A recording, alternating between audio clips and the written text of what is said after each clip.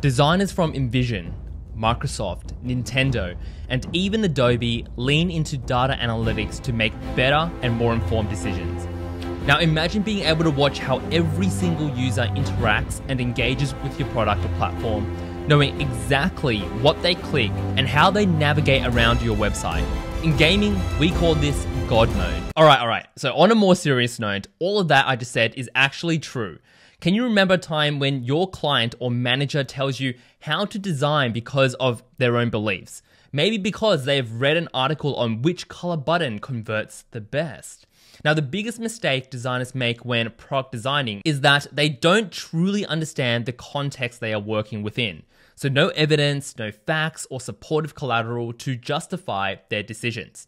Well, those days are over. I'm going to show you step by step on how to use the world's leading tool to proving stakeholders wrong, and also helps you become the best designer you can be with HotJar. Now, HotJar is the sponsor to this video, and I could not be happier because this tool is a tool that I have personally used throughout my entire career. Now, obviously, HotJar cannot grant you 3 wishes and make the impossible possible, but with a simple line of code on your website or web app, it can collect a lot of information that can help you make more informed decisions as a designer. So let's dive right into HotJar and take a look at what this tool can provide you.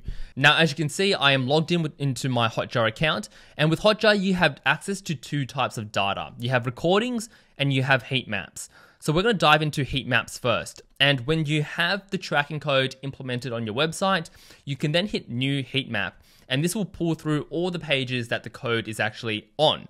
So let's just say we want to take a look at the UX case study presentation template. As you can see over here, when you open up this page, it pulls through a visual representation or the actual screenshot of your website, and it will actually show you how many clicks and where people are clicking and the proportion. So in terms of percentage, what is the actual percentage of people clicking on specific elements on the page? Now at the top, you can see that we have a filter, so we can filter through what the time frame is going to be. So out of all the sessions that have landed on this actual page, we only want to see the last 30 days, or we can do the last 12 months, or even up to the last 24 hours. Now you can also add additional filters to then add more criteria to all the different sessions that are landing on the page itself. So we can only showcase the sessions that have also landed in the last 30 days and have also visited a specific page. We can then also define them by sessions, filter them by sessions. We can also filter by behaviors, user attributes, different technology criterias, feedback, and also experiments. So sessions coming through Google Optimize, which is a free A/B testing platform by Google. As we scroll further down, we can actually start to analyze and make better design decisions based on the visual feedback and the visual data that we've got. Now on the bottom right hand side, you can also toggle between tablet and mobile view. And the most powerful thing in this heat map is that we can also take a look at where is all the movement with the mouse. As you can see, a lot of movement happens in the navigational area. As they scroll further down, we can see there's more movement around the CTAs. We can scroll further down. There is some level of movement around the video, and then also the download for free CTA over here. Now, as you scroll further down, there is some interesting things that we can also pick up. Now, after taking a look at this page, this is a free template that we give out at the designership. And if you scroll all the way down to the footer, you can start to notice that there is probably a little bit more movement around the free resources, which makes sense because someone came to our website for a free template. What else would they want to be looking for? More free stuff. So you can see that it does validate and it does showcase more logical decisions throughout this entire heat map.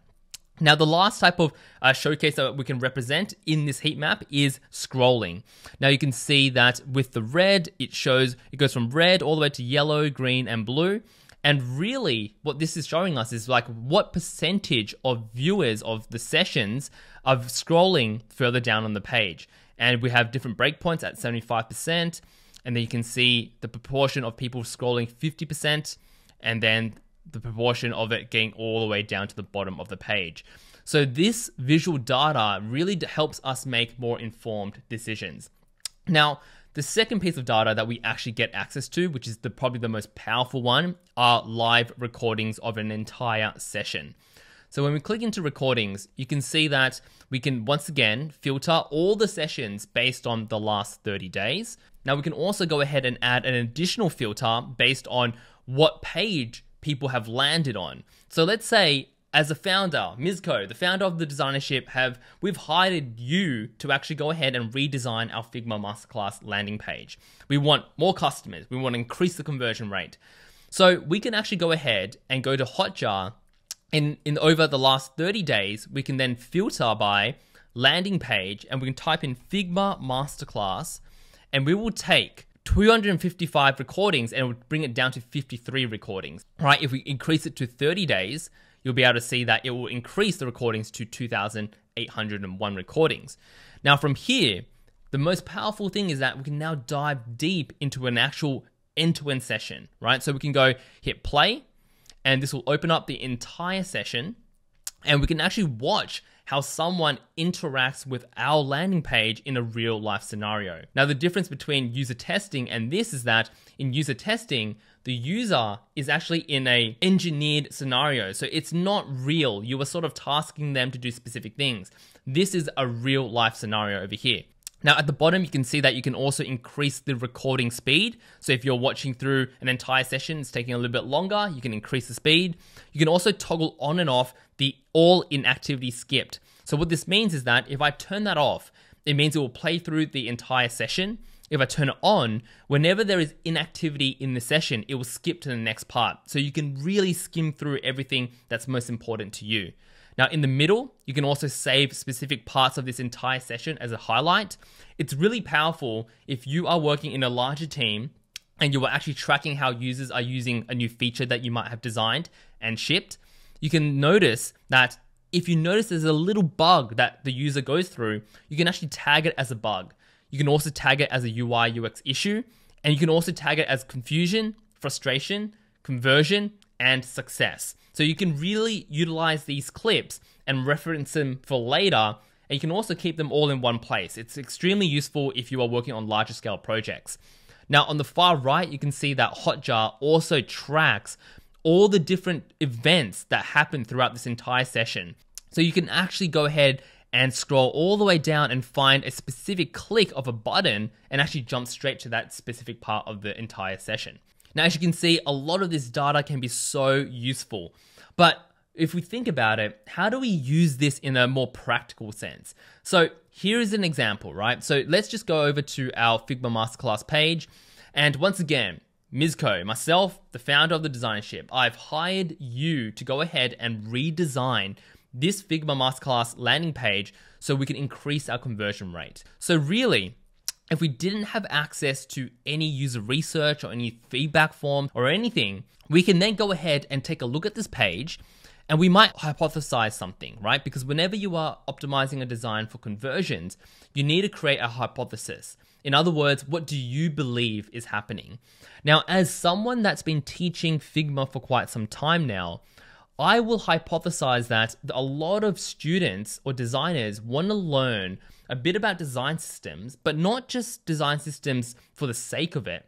Really trying to understand, okay, if I build a design system, how does that interact with the rest of the project? What does it actually look like in a real project, right? So I might then go ahead with that hypothesis, with that belief. I'll go into HotJar. I then might go into relevance and find maybe 10, maybe 12 different sessions. And then I might actually just go in and watch a number of those sessions. So here is an example, right? I found one session and I'm going to hit play.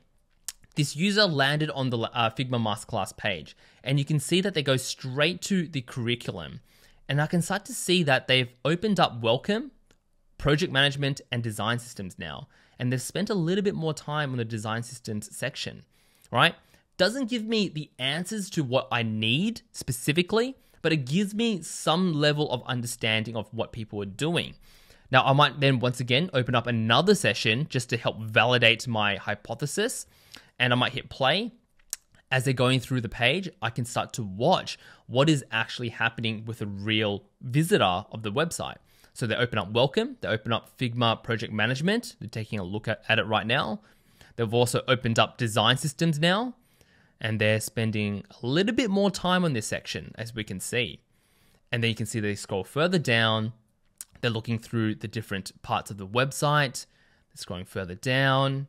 They're clicking through some photos. They might just trying to see who is this guy that's teaching Figma. And they're going through the website. Now I might go to another session now and just start from the start, hit play. And you can see they go straight to the curriculum. They're looking at the curriculum right now. They open up design systems first, then they open up project management. And then you can see that they open up design systems again, spending a little bit more time here, looking through all the different topics that we talk about. And then they're still reading something on this section. They're finding this more, as you can see, they're opening up more and more sections, Figma components, responsive design. This person is really trying to understand what's in the course. They open up project management once again. And they open up design systems once again. Now, as you can see, this information does not give me 3 wishes. It doesn't give me the exact answers of what I need. But this is evidence that can sort of support my case. Now, if I have a hypothesis and I'm starting to see that some of the evidence is sort of showcasing that, or at least informing that my hypothesis might be somewhat true, I can then go ahead and design solutions where I might showcase more screenshots of the design system section. I might even showcase and unlock a few free videos around the design system section, and ultimately just bring more transparency into the design system section. And we might even showcase more of the testimonials of students talking about what they learned in the design system section and how it helped them become a better designer. Now, once again, these examples are very basic, but as you can see, you can start to see how HotJar, with this level of data, it can really help you make better and more informed decisions when you are designing solutions for your product. Now, what makes HotJar even more powerful is that it provides more advanced users an event API. So this means that you can actually send data from other platforms to HotJar's events API to really track the entire process of sequences of events. So for example, if a student landed on the landing page, they clicked through a few things, they actually clicked on buy, they made the payment and landed in the actual academy to actually do the course, I can track that entire process even though the visitor has gone off the website and into the actual academy itself. Now, if you want to learn more about HotJar, make sure to check the link in the description, and you can always get started with a free trial, and I will see you guys in another video very soon.